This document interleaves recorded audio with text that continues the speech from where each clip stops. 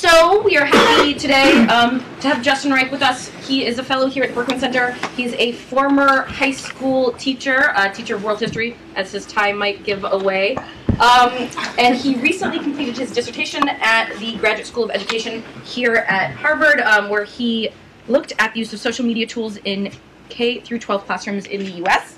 In addition to being a fellow here, he's the co-founder and co-director, and I'm looking at this because I want to get it right, of EdTech Teacher, which is a professional learning consultancy that helps schools and districts leverage technology to create student-centered, inquiry-based learning environments. Take it away, Justin. Well, thank you, everyone, for coming from far and wide to hang out with me for the afternoon. That's a pretty good introduction, so I won't say anything else about myself. The one other thing I will say is that if there are people who are watching this on the live stream, hello, thank you for doing so. And I've got my iPad here, and when we stop and break for questions, if people out in the interverse want to tweet a question to either @Bajuffer or to the hashtag #Berkman, then we can try to take some questions or have some conversation that's coming from the rest of the interverse as well. I think it is an incredibly exciting time to be in the field of education, and we're beset with all kinds of challenges and difficulties. But the blossoming and flourishing of collaborative media production tools, of online resources, of online tools and content that can make education richer makes it an incredibly exciting time to be a teacher. When I think about this, I often think of my 7th grade U.S. history class. In my 7th grade U.S. history class, we were lucky because we got our own books, and we got 2 books. We got a textbook, and we got a primary source reader. And the primary source reader had 20 documents in it, from the Mayflower Compact to the letter from a Birmingham jail. And those 20 documents were the only primary source documents that we were going to read for the entirety of the year. And I was trying to calculate, but there must be, if I were to teach that same 7th grade U.S. history class now, there must be, 5 or 6 or 7 orders of magnitude more primary source documents available to students now. From the National Archives, from the Smithsonian, from the Library of Congress. The explosion of resources that are available to young people is, to me, incredibly exciting, and it's incredibly excited to be sort of part of the movement of people who are trying to think about how these tools can productively support better educational outcomes for kids.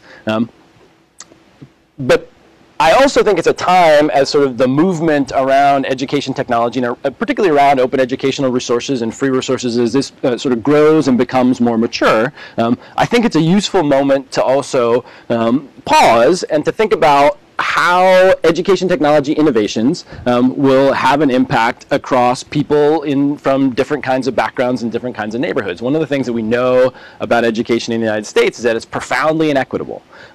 There are 14,000 school districts across the United States. Half of the dropouts in our system come from 2,000 high schools. The concentrations of poverty, the concentrations of schools that aren't meeting students' needs is really extraordinary. And so to me, it's really important to think about as we put free and open resources out into an ecology of schooling that we know is profoundly inequitable, how are those inequities going to interact with the work that we're trying to do? And I should say that I'm primarily, probably my first love is as a classroom teacher, and then as a researcher, I'm really interested in what things look like in classroom settings. And so this, to me, is sort of a new foray into thinking about policy, but trying to think about policy informed by what we know about what goes on in classrooms. And I think a lot of what I say will probably reflect quite a bit on things that happen outside of classrooms too, in informal learning environments and after school. And I'll talk about that a little bit, but my sort of first love is what happens in schools. So let me start by telling a couple of stories. And all of these stories are to a certain extent caricatures, and they're to a certain extent oversimplifications. But let me tell these stories and kind of map out the landscape of education technology and free and open resources, and think about how they might differentially impact different populations, and then we can sort of make these stories more complex and more nuanced. But let's start with some gross oversimplified characterizations. So there are a bunch of people out there who make stuff. who make social media platforms, who make media production tools, who make peer production tools, who create videos, who create online problem sets, who create aggregators that take lots of different kinds of content and pull those different sources of content together. And tons of these folks make this available entirely for free by distributing it on the internet. And the hopes and I haven't talked to all of them, but my hopes is the people who are distributing this stuff is that it will go out from the internet and it will find its way into classrooms across the country. In a very kind of organic, typically, you could either say unorganized, or you could say organically organized, or individually driven kind of way. But all of the folks who are making these things hope that at the end of the day that students' brains change in pro-social ways. That's kind of the end of all education, is we want to see sort of how many neurons we can re-engineer in kids' brains to produce pro-social outcomes. If you wanted to be a little bit snarky about this, if you want to be, maybe a little unfair, you might call this something like a dump and hope scenario. The idea that we're going to make a bunch of stuff, we're going to dump it into the ecology of schooling, and we're going to hope that it gets taken up in ways that lead to pro-social learning outcomes, that leads to kids getting smarter, or passing tests, or feeling more creative, or all kinds of things.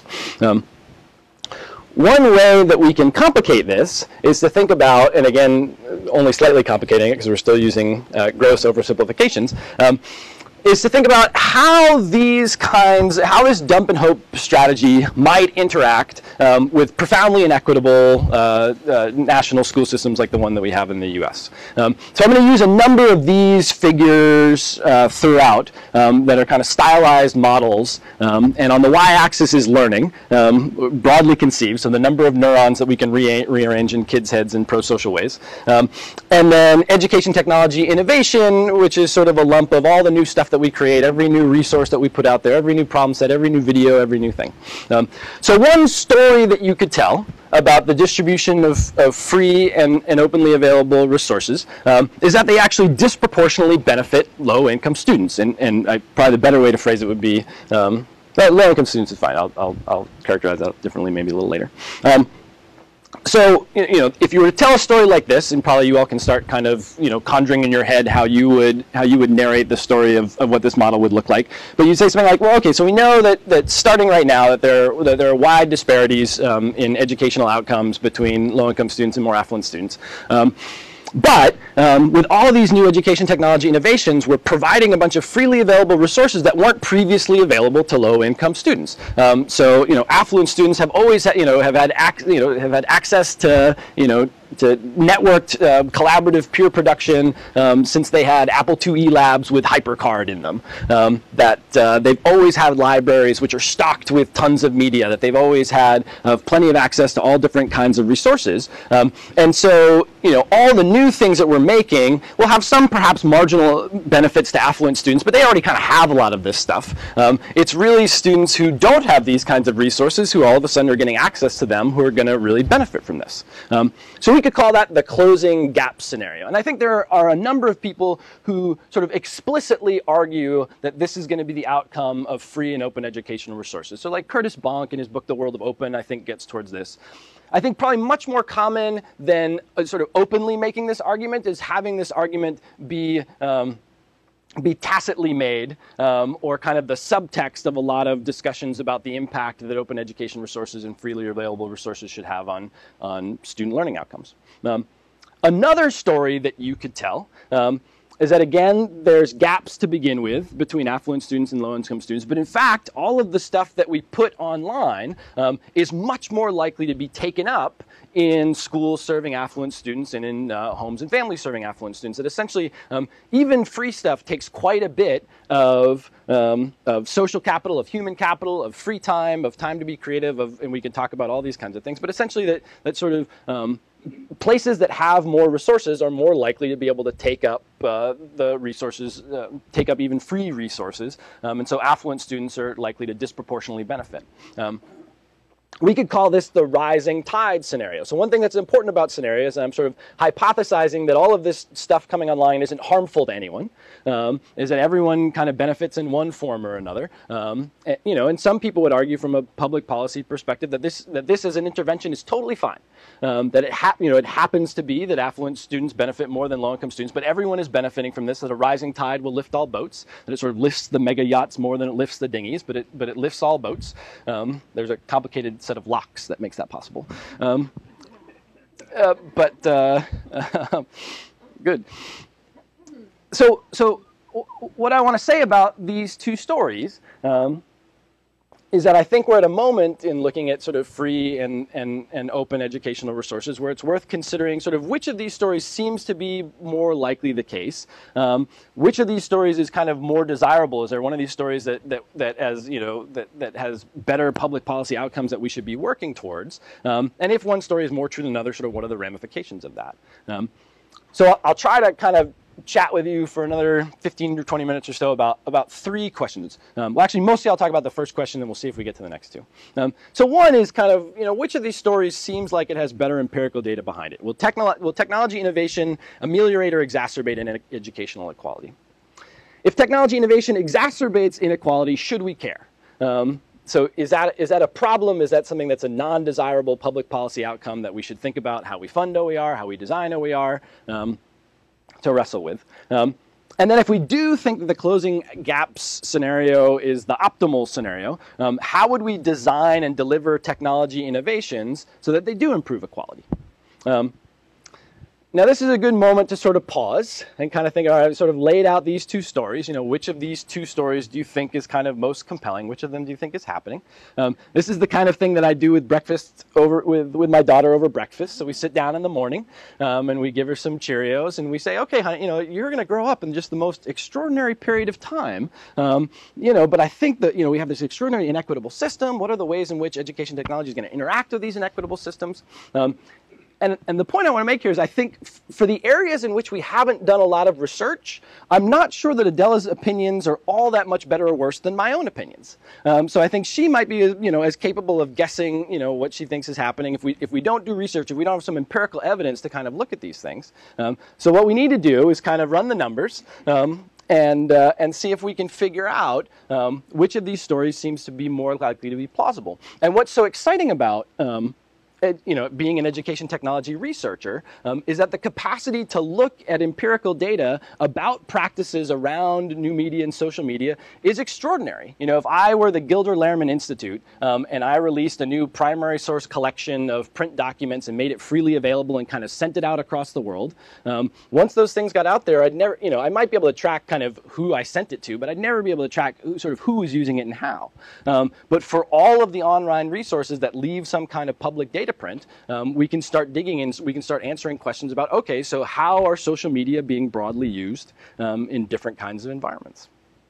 So if there's one thing that I think I can do, I think all the public policy stuff is harder for me to speak about really confidently, but I think there are a few things where research can really help us move past speculation. So here's a question: will technology innovation ameliorate or exacerbate educational equality? As a case study to dig into this, I want to look at the case of classroom wikis. So classroom wikis are different than mass media wikis. So I'm not talking about the classroom use of Wikipedia or the classroom use of the World of Warcraft wikis. But there are plenty of services out there that make it free and simple for teachers to go out and to create their own wikis, or for an individual student to create a wiki, or for a group of students to create a wiki, or for a class to create a wiki, or multiple classes. And I think that these kind of peer production platforms are a great example of the kinds of freely available tools, which nothing, there have been no equivalent to these kinds of things that were widely available and freely available a decade ago.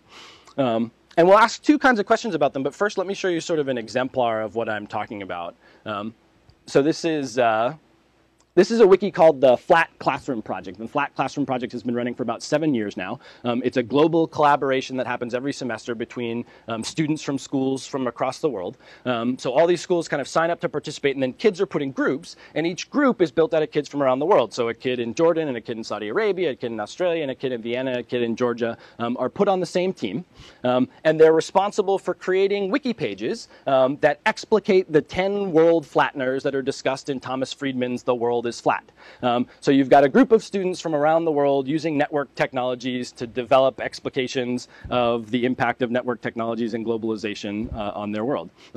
It's an amazing project, and I've been in some of these classrooms, and I've had students talk to me about their experiences. But you know, this is one I pretty much grabbed at random. This is a wiki page about the impact of workflow software, and the students have worked collaboratively to create an overview, to put in images, to cite their sources, to have links, to have other videos. As you get towards the end, they also create a series of their own videos, and every video has to have footage which is shot in one country and then outsourced for editing in another country. They're organized into teams, so each of those sections is not really sort of cut and pasted together, but it's woven together by a group of students. They've got a discussion page at the top where there have been 123 comments about the development, about the planning and evaluation of how things are happening. So if you're looking for learning opportunities for students to develop and deepen their understanding of a topic, to present that topic, that understanding using new media, to communicate and collaborate, and develop skills of working across culture and within groups. I mean, there's some pretty extraordinary evidence of opportunities for learning here. So wikis have the potential, in my opinion, to be totally awesome. So then we've got to ask two questions. One question that we've asked for a long time around issues of the digital divide has to do with access. So do students in schools serving different populations have equitable access to wikis? Access is sort of the #1 way we frame the digital divide, especially in the United States, of who has the computers, who has the fastest internet connections, sort of who has the stuff. What we can do much better now is ask questions about usage. So the question there is, do wikis created in schools serving different populations provide equitable opportunities for learning? So if I can pull up a wiki like the Flat Classroom Project and bring it up on my screen, and as it turns out there are sort of hundreds of thousands of wikis that I can pull up and look at, then I can not just sort of survey teachers and say, hey, are you doing this? But I can actually look at evidence of what they're doing and see if there are differential opportunities for student learning. So for assessing wiki access, there was a great survey which did not get a lot of press, but it's really valuable, that was done by the National Center for Education Statistics. It's called the Fast Response System Survey, and for the last 20 years or so, this has been kind of the go-to survey of tracking the digital divide in the United States. And they asked a couple of questions that were pretty useful for the work that I'm doing. One is, do you use a blog or wiki in any form in your teaching? And this is to a nationally representative sample of teachers. So they draw a sample, but it should represent the whole population of US public school teachers. And then, do you have students contribute to a blog or wiki? And then kind of a fun footnote to that question, it was originally crafted differently, and then I asked them to write it that way. They had sort of posted like on the Federal Register that they were going to do this survey, and I said, actually, it would be helpful if question 7 looked like this. And then they did. So if you want the federal government to do useful research for you, you should tell them what you think they should do. But to me, the numbers here are actually really striking. So, you know, in the columns, you can see the proportion of teachers who responded with rarely or sometimes. And they're organized in 4 levels of socioeconomic status. So a really common measure of socioeconomic status is the percentage of students in a school who are eligible for free or reduced price lunch. That's what FRPL stands for. So you've got 4 categories there, where less than 35% of students are eligible for free and reduced price lunch, 35 to 49, 50 to 74, and then 75 to 100%, which are sort of most hyper-segregated schools.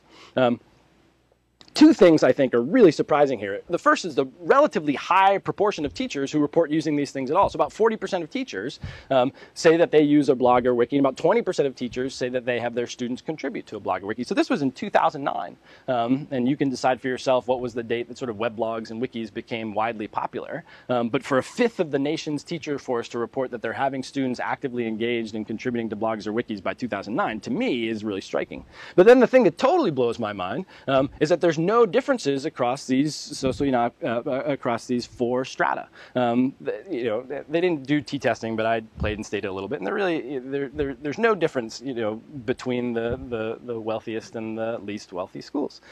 So if this is the only piece of data that you were to have, sort of surveys of what teachers tell you they're doing, and we were to sort of use this on our little chart here. Oops, I need my pen.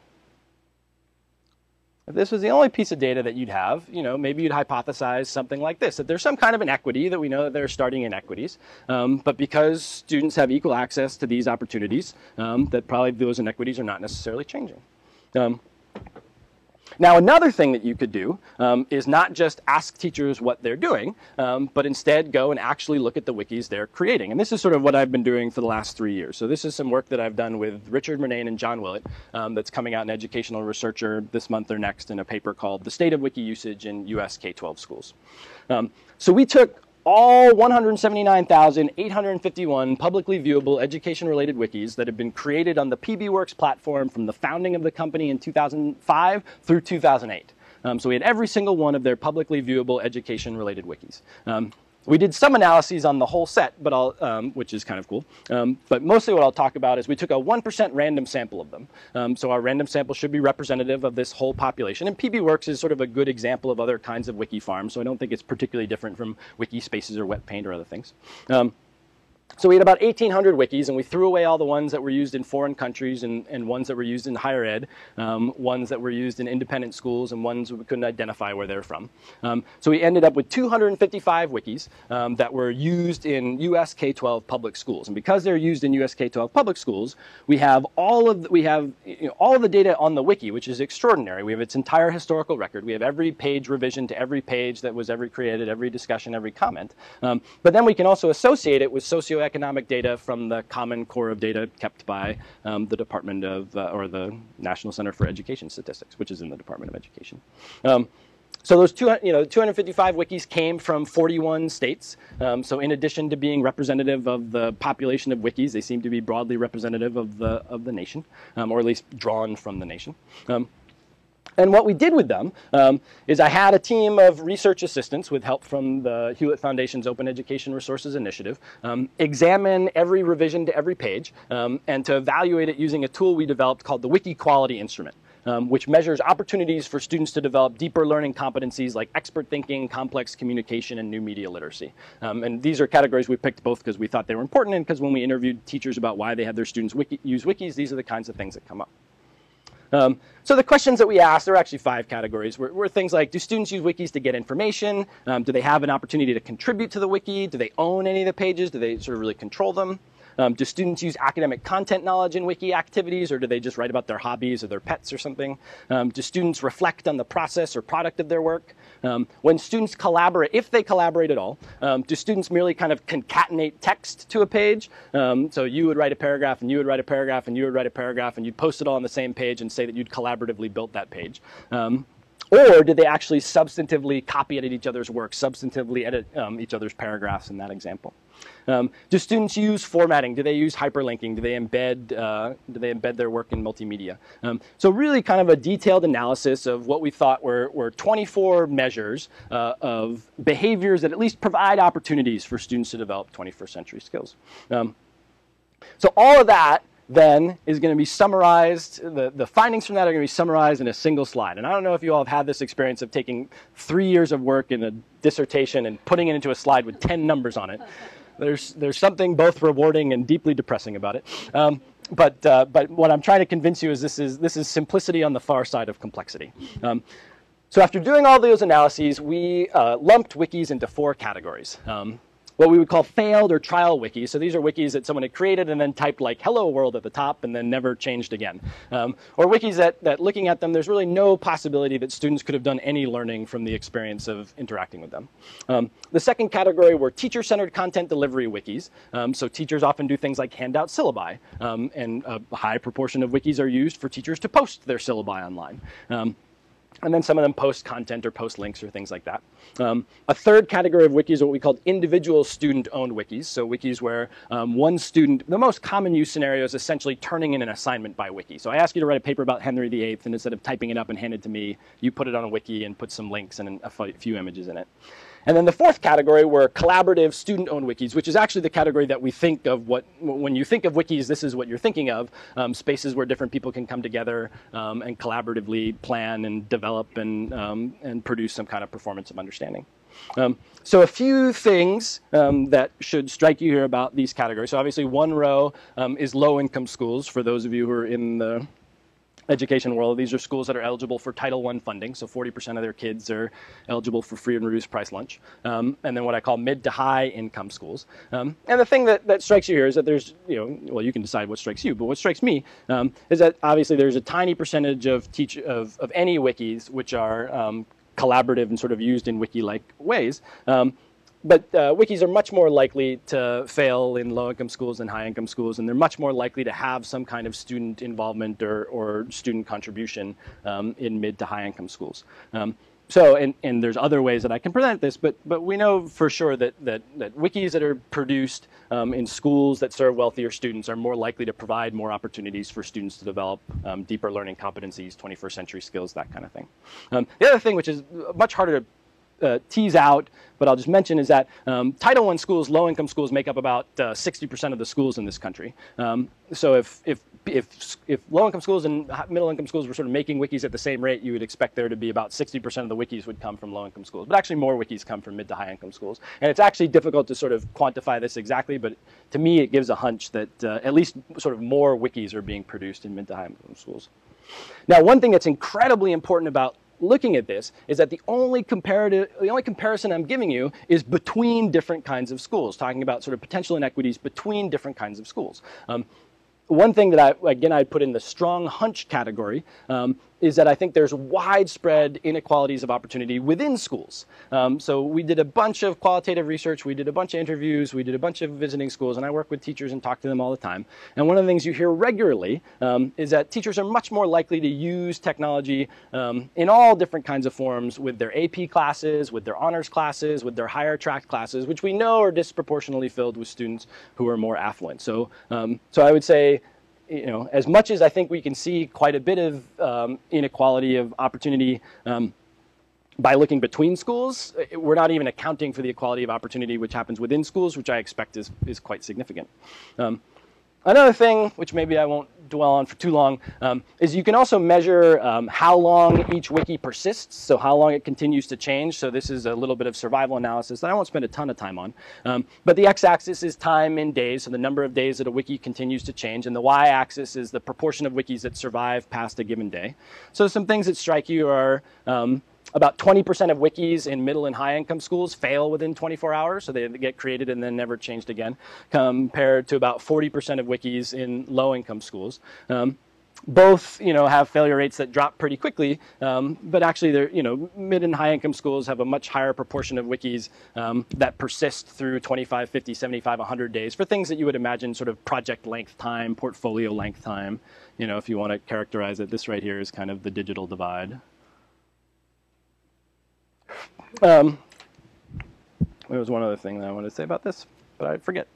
So if you were to look just at those few pieces of data and just around the case example of wikis, it seemed like wikis, while teachers report that access to wikis is equitable. If you were just use survey data, you'd say, well, teachers are telling us they're making them at the same rate. There seem to be more wikis that are being produced in higher income schools. They seem to be providing more opportunities for students to develop 21st century skills. And they seem to be persisting longer. So if they have any kind of positive impact, presumably the positive impact is lasting longer. So given those three things, it's pretty hard for me to imagine how the closing gaps scenario would be true, at least in the case of classroom wikis. That the sort of, if you think of as an intervention, places like PBWorks and MediaWiki and the Moodle Wiki and Wikispaces sort of putting this opportunity out there, freely available online, dropping it into the ecology of schools. The impact of that seems to be disproportionate. I don't think it's harming anyone. It doesn't harm low-income students if their teachers post their syllabi online. But it seems to be disproportionately benefiting more affluent students. This, I would say, should probably, I mean, conceivably I could show you this first, but then you'd be like, oh, you're just telling us what we already know. If you were to look at, when I look at education technology research from the last 25 years, what I'm finding is really consonant with what we've been finding for a long time. That first of all, when provided with a new technology, teachers are much more likely to use it to extend existing practices than to develop new practices. So the fact that wikis are mostly used for teachers and students to sort of push content out rather than as a real collaborative platform, I don't think should surprise us. And then folks like Harold Walensky and Paul Atwell and Mark Workauer have argued for a long time that in affluent homes and schools, technology is more likely to be used for higher order skill development with more adult supervision than lower incomes homes and schools. What's cool about this research is that we were able to do it both by looking at actual examples of classroom practices and at scale, but I think it's pretty consonant with what we've known. So if you were to kind of modify the story that we started with, that there's a bunch of people out there who are creating these kinds of tools and resources, they're putting it into an ecology of schooling which has profoundly different kinds of learning environments. So there's places like High Tech High, and there's places like the Strawberry Schoolhouse, which I don't think is still in, this is an example of using images in an unfair way to make an argument. But you put these kinds of tools into ecologies of learning, and what we should expect is that we have differential outcomes for different kinds of students. So I think I'll pause there and collect some questions. Some of the things we could talk about is sort of why that's the case. So what are the difficulties that schools serving low-income students have? Some of the things we could talk about would be, what are the public policy consequences of that? Some of the things we could talk about are if we wanted to design a system, if we wanted to design interventions that did end up closing gaps, what would some of those gaps look like? But that was me chatting for a little while. So maybe if people have any questions at this point, let's sort of collect some, and I might collect a few and then respond. It seems to me unfair to compare the use of technology, any educational innovation in affluent communities, affluent schools, to low-income, poorer schools at the same time, because there's a gap, there's a lag, and it makes more sense if you want to investigate the effect if you take account of that lag. And so look at what happens when a relatively new technology like wikis is used by affluent schools today and then used by less affluent schools 5 or 10 years down the road. The example of the use of graphing calculators in math classes, I think should provide an example of that. That's great. That's great. So I have some ideas of that. Let's hold on to that. But that's a really important point. That conceivably I'm looking at the wrong time frame. That it would be important to be fair to say, okay, well, of course, new innovations are going to be taken up more quickly in affluent places. But let's give this 5 or 10 years, and then hopefully we would see more equality develop. That's a great potential sort of counter argument to this. I think that I have a comment that may be related. Do you get a sense in those results? You strikingly show that you have a difference between low-income school and high-income schools in terms of survival rates of the wiki, whether the students are empowered by the wiki, and whether it fails. Do you get a sense in your data of what part of this effect actually comes from the social capital of the students themselves, and what part comes from what the teacher, which may be systematically different in low-income and high-income schools, try to do with those tools? How much do they push those tools? So this is important in terms of policy implications for your story. So.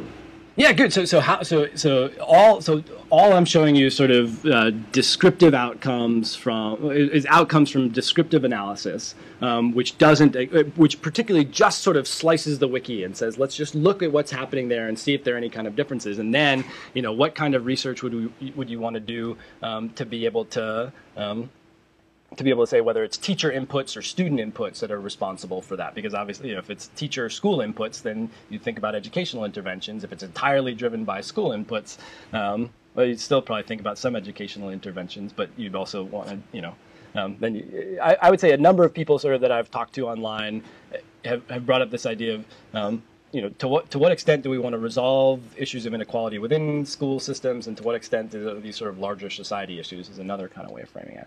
So we can talk about that too. Let's sort of gather a few others. I was just wondering whether there was any difference, or whether you looked at within the low-income population between, like, say, in urban low-income areas versus rural low-income areas, where, like, there might be in rural areas, this additional structural issue of, like, where there just isn't broadband, and sort of things like that. Yeah, no, I went to a school in rural South Georgia where an insult was, "That's so dial-up." That's like when something was totally lame, you'd be like, "Oh, that's so dial-up." So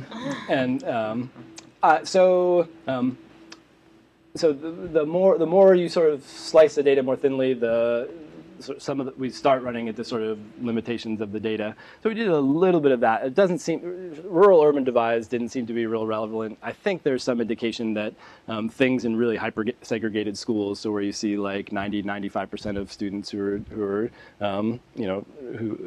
identify themselves or identified in the system as African American or Latino, have even sort of disproportionately worse outcomes than what you'd expect. Yeah. I went to a school that was half and half. I went to a school with an international baccalaureate program, and basically it had like white and Asian and then black and Hispanic. It was a very sharp divide, and we did not interact. They're completely different curriculums. I'm wondering how you dealt with such data. Like, do you look at those kind of schools at all? I'm sure they were in the, so we didn't do a whole lot of research about what the schools were beyond for this reporting, what the proportion of students were on free and reduced price lunch. But you're absolutely right that within that I haven't captured at all. The quantitative data doesn't at all capture within school inequities, which are probably as significant or more significant than between school inequities. But the story that you're describing makes total sense to me, that we have tons of tracking systems in this country, that the tracking systems correlate really highly with socioeconomic status. And I don't think there's really good research on this, but I think it would be worth doing, trying to figure out to what extent do those kind of within school differences map onto technology usage. And my hunch is what you're describing sounds a lot like what I see when I go visit schools in somewhat systematic ways. So I have a question about perhaps success measures or units of analysis, and you seem to have taken a very broad, systemic level, bird's eye view.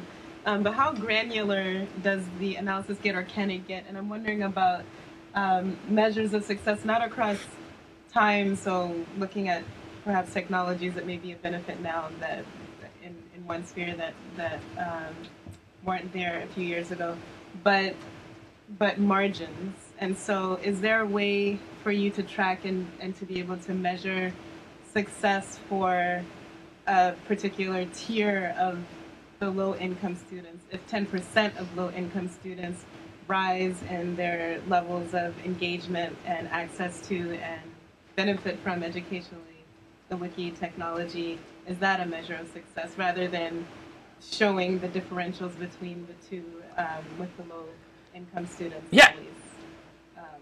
Failing. And I'm particularly interested in this in another context. It's always hard to measure success when your goal is not systemic change, but perhaps educating a few at the margins, or trying to improve, not with an idea of total,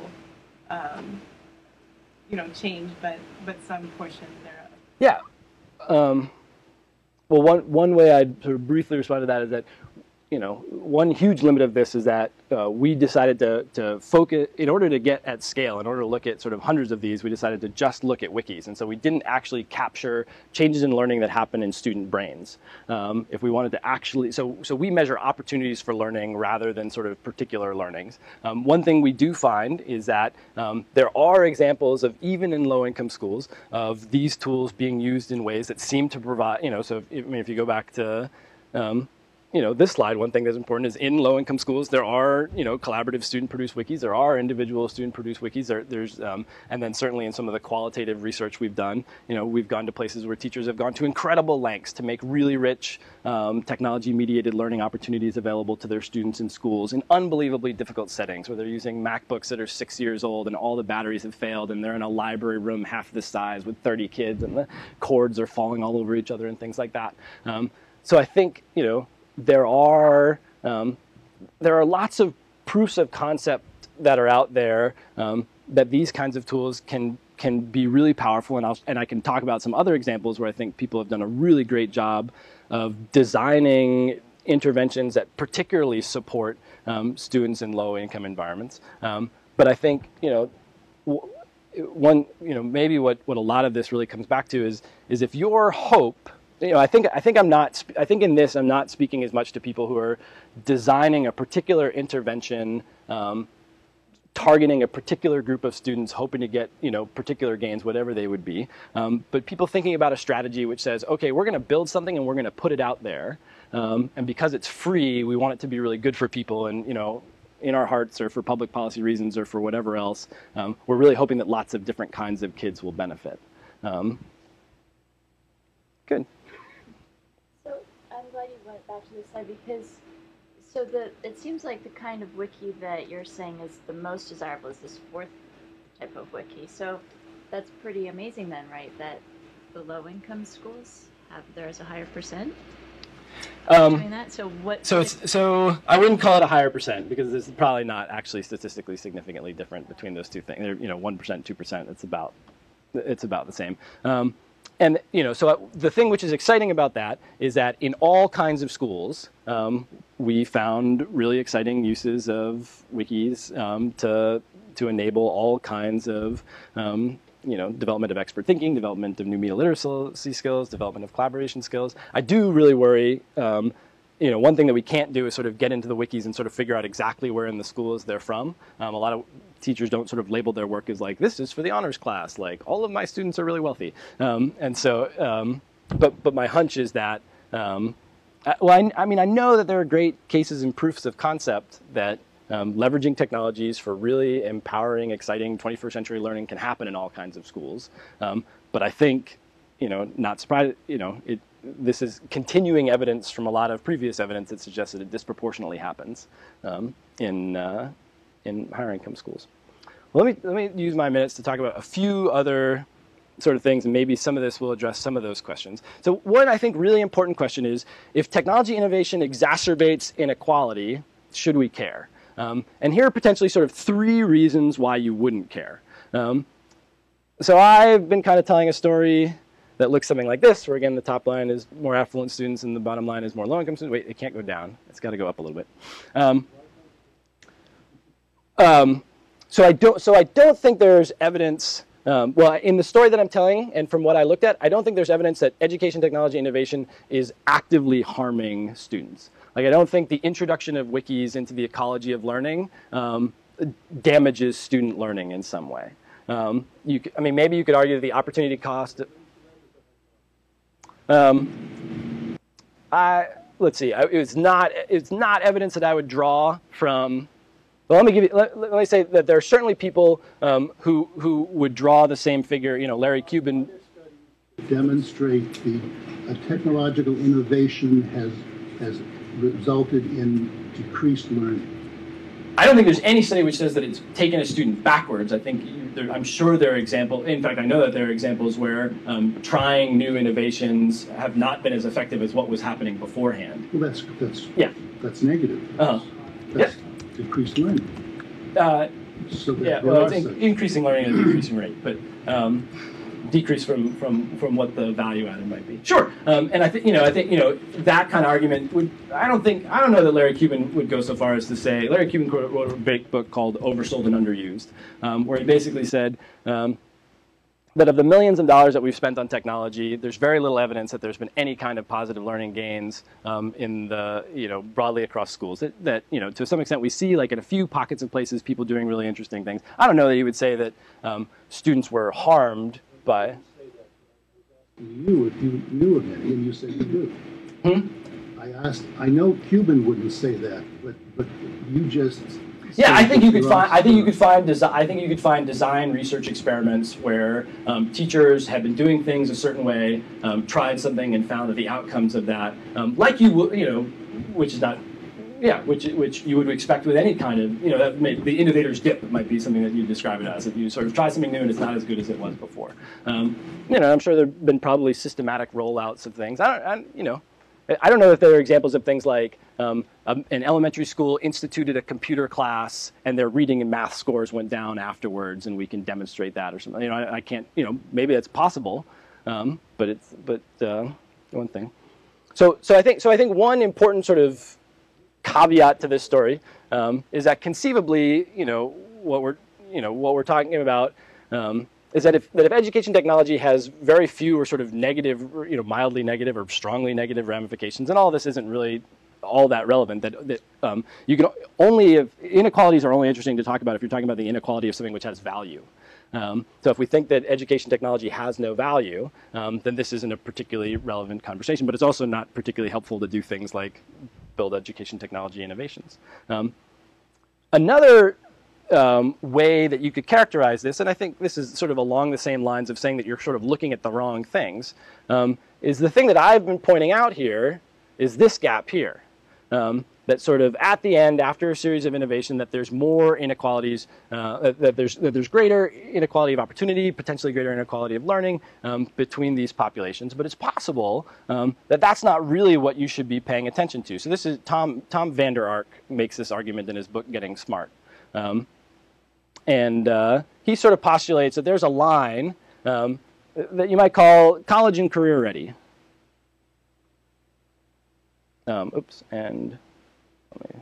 College and career ready. This is in sort of NCLB terms what in theory is supposed to be called proficient. So the idea here is that there's some kind of basic level of learning that we want folks to, that we want young students to achieve. And that it doesn't really matter. The important thing is not that there's a gap here. The important thing is that over time, education technology innovation will sort of lift more students above the floor of proficiency. So if each of these sort of points on the line represents a mean, then in the beginning, kind of most of the kids in affluent schools, one standard deviation on either side were above the proficiency level. And starting off, most of the students down, in the low-income group were below the proficiency level. But conceivably, what education technology can do, even if it sort of can't help low-income students sort of keep up with high-income students, it can at least get more students to be past the level of proficiency. So Tom Vander Ark calls that the preparation gap. That would be another thing that I don't know that there's any kind of evidence to support that technology is doing a particularly good job of helping students kind of reach that minimum level of preparation. But if you're a policymaker, you might say, it's not at all worth focusing on this difference or those numbers. As many students as we get to achieve as highly as possible in our society is absolutely fabulous. What we really want to focus on is how many students we can get to that kind of baseline level of proficiency. And if technology can be of service in reducing that preparation gap so that kids can enter college wherever they are and not have to take remedial classes, then that's a big success. Again, I don't know that there's any evidence that that's necessarily what's happening, but I think it's a good argument for why you might say, oh, Justin, you're focusing on the wrong things. The expectation of what that proficiency level is, and that a lot of people will continue to fall below that. Yeah. So education technology innovation not only sort of potentially it raises our capacity, but it certainly raises kind of the demands in a society. So as technology is capable of taking over more routine tasks, then more students need to be able to do more cognitively difficult work. Yeah, no, I definitely think that's right. Let me do a third kind of example. So here's rising tide again. One argument, which I think you were making before, is that I'm sort of looking at the wrong time frame here. So all of this is actually just taking place right here. So this is sort of now. And then there's the future. And now we see something that looks like this, but in the future, it's going to end up looking something more like this. That over time, what we'd expect is that the sort of the benefits of any kind of education technology innovation will initially be more beneficial to affluent students, but later will those benefits will sort of after a lag kind of approach lower income students. And I think there are actually some public policy folks who would say that this is essentially the desirable scenario. That if you want public policy to interventions, innovations to take hold in society, it's really important that fairly early on in the life of those policy interventions that middle class and upper class voters see the benefits of those policies. So I was talking with someone who worked in an education ministry in an OECD country, and he said, you know, when we were doing our work, we got a lot of heat from the left for having a lot of work that really supported middle class and affluent students. But if we couldn't rope in those middle class and affluent voters to be supportive of our policies, that it's not going to move forward. You know, an argument which I think is particularly compelling, sort of in the politics of the United States, that when we look at you know, that when we look at social programs which have succeeded for a long time, you know, things like Social Security, they benefit all people of society, and then, you know, ideally they have kind of a carve out and a target for reducing inequality, but that's not the only job that they're doing. So I think people who would sort of see the world kind of from this perspective would say, actually, these kind of inequities are probably you know, are conceivably kind of beneficial from a public policy standpoint. That making sure that, you know, that the first job of OER and other kind of free educational technology resources is to make sure that you know, people who are likely to vote for support for them are seeing the benefits of them. You know, if you wanted the, you know, I think the most compelling sort of flip side of that argument to me is that one of the things that we know about really successful educational systems is that they're highly equitable. So the schools that sort of the school systems that have the, you know, the nations or school systems that have the highest scores on PISA tests and TIM tests and the other things like that also tend to have the least inequality. So as a correlation, we know for sure that that's the case. And I think a number of policymakers would say that it's not just a correlation, that in fact a deliberate focus on improving equity of outcomes is what leads to excellence. That equity is not merely a byproduct of trying to be really good, but if you want to be really good, you actually have to focus on developing systems that serve all students. Here's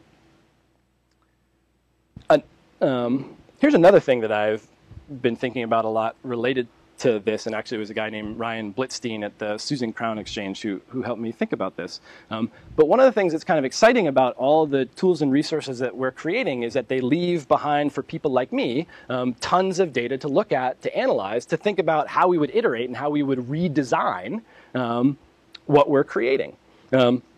So let's say, you know, folks create all kinds of awesome stuff. They put this awesome stuff into the ecology of schooling, but then it gets used at differential rates. So it's much more likely to be adopted and taken up in, you know, wealthy schools and wealthy homes and wealthy families than it is in low-income environments. And then we're collecting data about that usage, and the data we're collecting about that usage doesn't necessarily disaggregate between those kinds of users.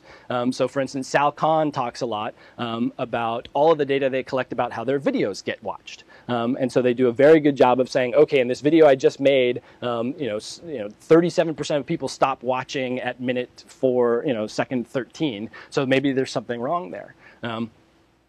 If most of that data is being generated by predominantly affluent students and families, then that's the data that's going to be used when it gets sort of pulled back in. So there's a whole kind of terrific group of researchers in the field of OER who are developing a set of standards around what they call paradata. So if metadata is kind of the data that gets slapped on a learning object when it gets created, then paradata is the data that gets collected as it gets used. So who uses it, how do they use it, what do they think about it, what are the results, that sort of thing. If the paradata around learning objects, around these kind of education technology interventions, is primarily created by affluent students, then we'll conceivably sort of the design, if we have data-driven design, will those data-driven design decisions be driven more by the needs or interests or reactions or experiences of more affluent folks? That, to me, is another kind of interesting consideration to think about, given that one of the great advantages of these tools is that we have all kinds of data that we can gather about exactly how they're being used. Let me, in my last couple of minutes, as promised, talk about 3 examples of interventions that I think are doing a really good job of being deliberately designed so that they particularly try to replicate the closing gaps scenario. So I'll give you one example from inside schools, one example is from outside schools, sort of informal, and one example of after schools. So if you were to, if I start thinking about you know, what is it that would not produce kind of a rising tide scenario? These are some of the things that come to mind. So one is the example of the Leadership Public Schools, which is a network of charter schools in Northern California. And here's their problem. They want their kids to be able to go to college. They want them to pass all of the classes that are required to get into the UCal system. A lot of their students are second language learners, and so they come in with difficulties with academic language. So if you put them in a math and science class, they don't pass the class, not because they're not smart enough to do the math and science, but because they don't have the academic literacy skills to take the class. If you pull them out of the math and science classes to teach them English language, then they don't get enough credits they need to be able to get into college. So what these folks have done to solve that problem is they partnered with an organization called CK12, which creates open access textbooks. And they said, we're going to take your algebra textbook and your, I think they started with algebra and are going to move on into biology. And we're going to design them so that built into the algebra and biology content are specific academic literacy supports for English as foreign language learners. Is this the kind of thing that could benefit students in all kinds of learning environments across the country? Sure. We have all kinds of students from every walk of life who are English language learners. We have all kinds of students who struggle with develop academic literacy. And so learning the words that you need in academia to understand math and to understand science potentially is a huge benefit to everyone. I think it will disproportionately benefit schools that have high proportions of second language learners. And so to me, it's a great example of thinking about, okay, well, here's an intervention which is particularly designed for the neediest students in our society who we really want to focus on making sure that our school system is one that provides, you know, an equitable foundation and equitable access to college and secondary learning, tertiary learning.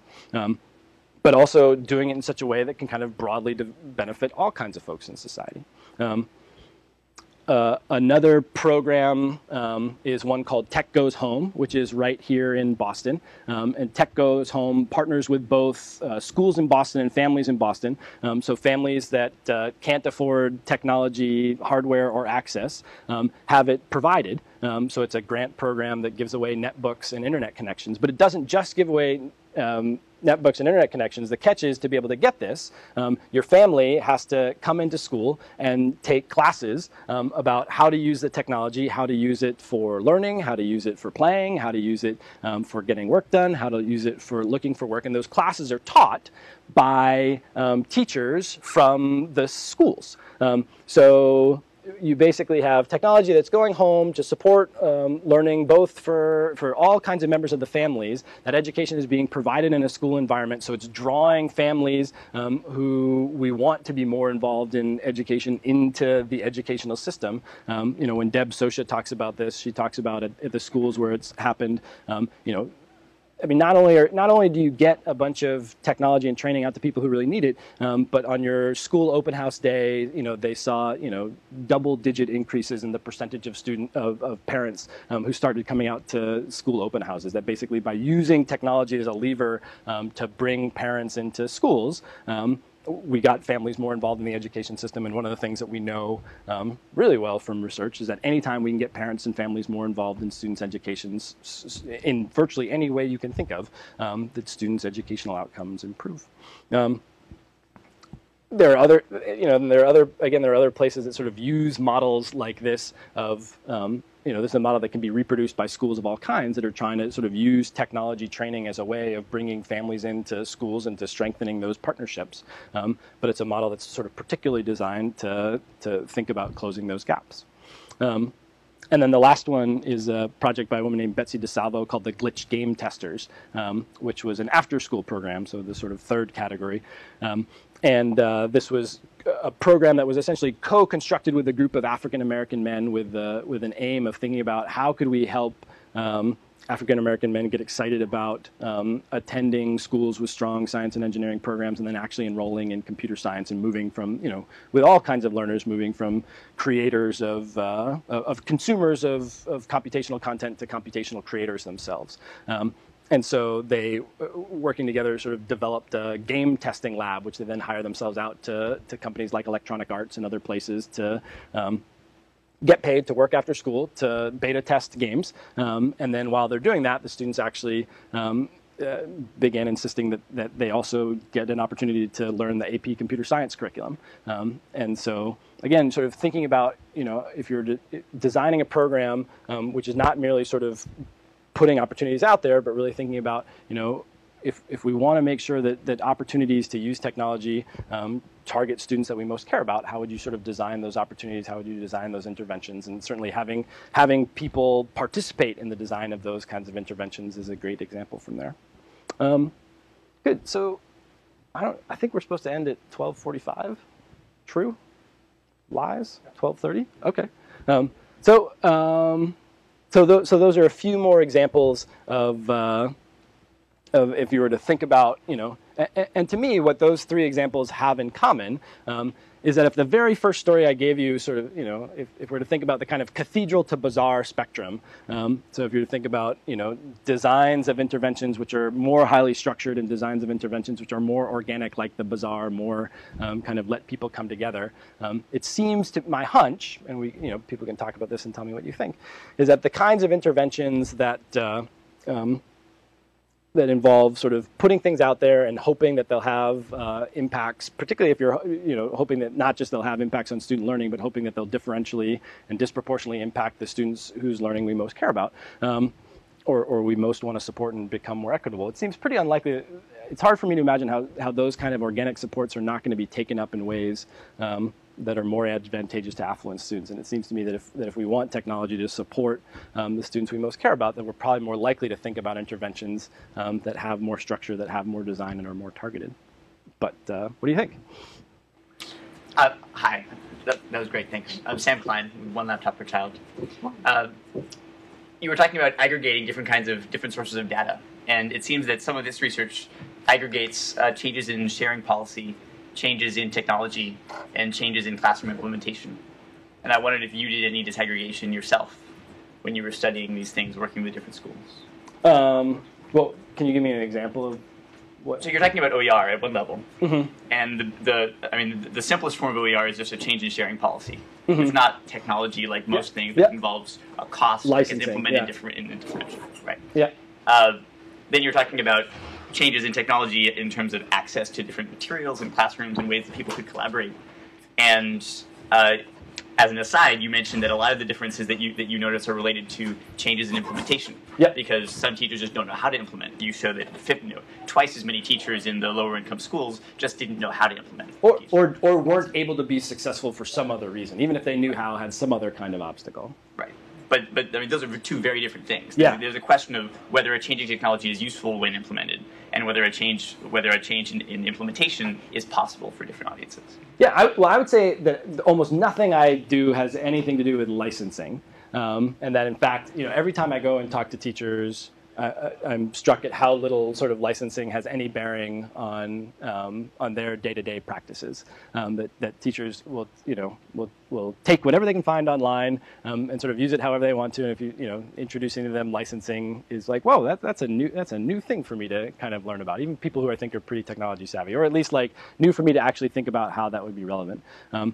I think the ways in which I do, in terms of the kind of statistical work I do, that's mostly looking at issues of access. So what happens when things appear in systems? Because we actually don't know a ton. In the research that I do, which is just looking at how wikis are put in place, all we can do is look at the wiki. All we can do is look at what they've done there.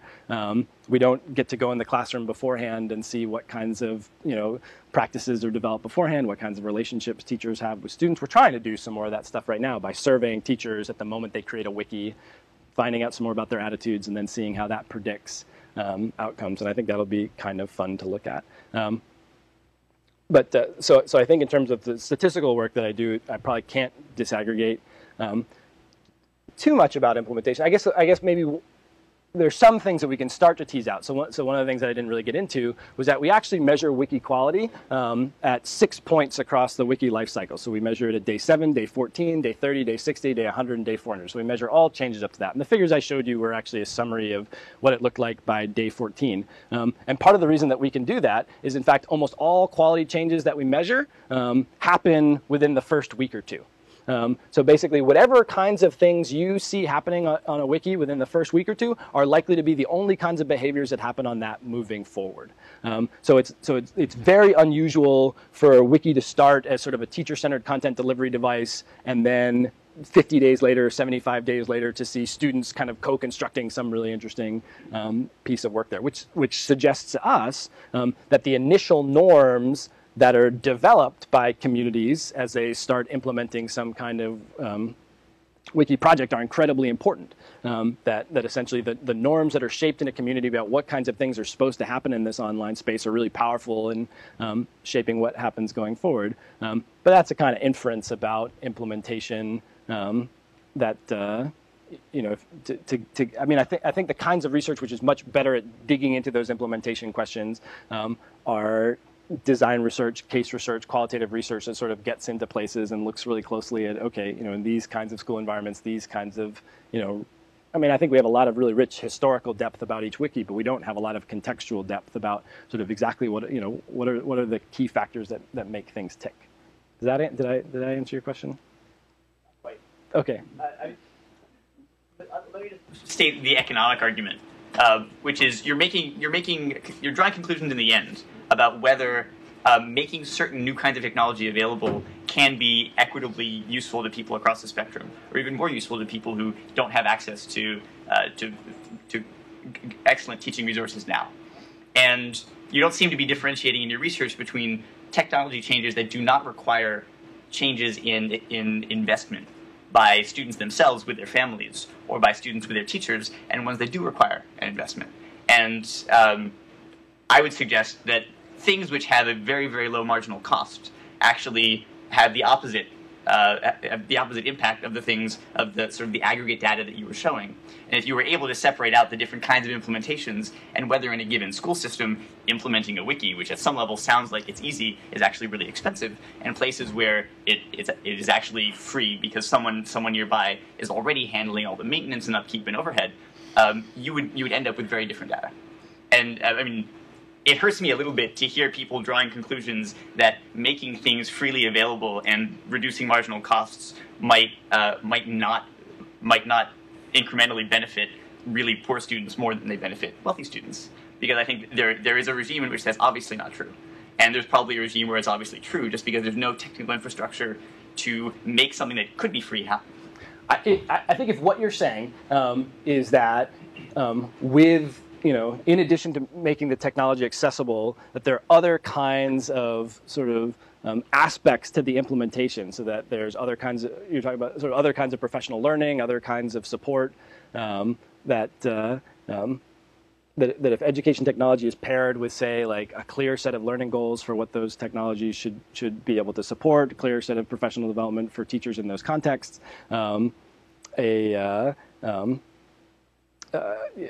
additional administrative support to sort of solving technical solutions behind the scenes, like could those kinds of solutions disproportionately benefit low-income students? To me, that seems extremely likely. You know, I actually like the Leadership Public Schools, I think, is kind of an example of that, perhaps. My sense is that those what you're describing as sort of more structured intervention than sort of let's put some stuff out there and kind of see who takes it up.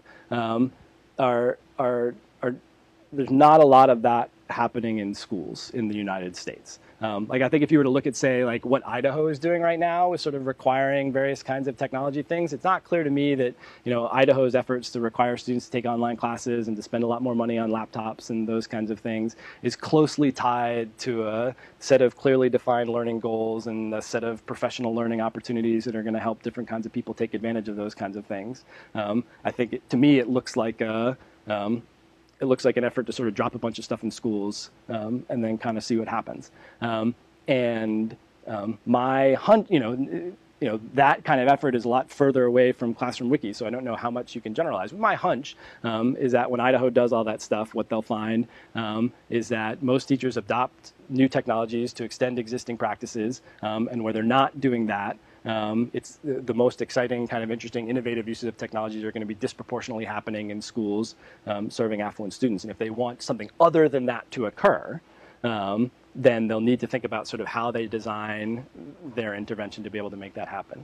And if I hurt you, I'm sorry. I think it's probably something that I missed because I wasn't paying enough attention. But you gave the example of the time lag effect and the kind of convergence as the optimal sort of policy outcome. As what some people might argue. Yeah. As but do you think it happens? Is that the fact, or is that just what people are aiming for? I don't know. I don't think I know that there's. I don't know that there's sort of research. I mean, certainly, like, is there research about education technology that would demonstrate that there are particular kinds of education technology interventions, which in their early days produced produced sort of, accelerated the widening of the digital divide, and then over time, sort of that converged. I can't think of an example that looks like that. But I also think, part of the issue is that that education technology over the last 25 to 30 years, in the aggregate, it's hard to see, how much impact it's had in producing producing positive learning outcomes that we can get really excited about. But I do think, but I think there are other, maybe people would use examples like libraries. That the development of a library was in the Athenaeum was around for a long time and wasn't broadly of service to people in the city of Boston, and then the free public library system was developed, and those have been much more broadly accessible to people across the city of Boston. And part of what made libraries have the public policy support they did is that there are a bunch of upper class people who were like, well, the Athenaeum is awesome, let's make sure that everybody can get one of these. But that's far beyond my field.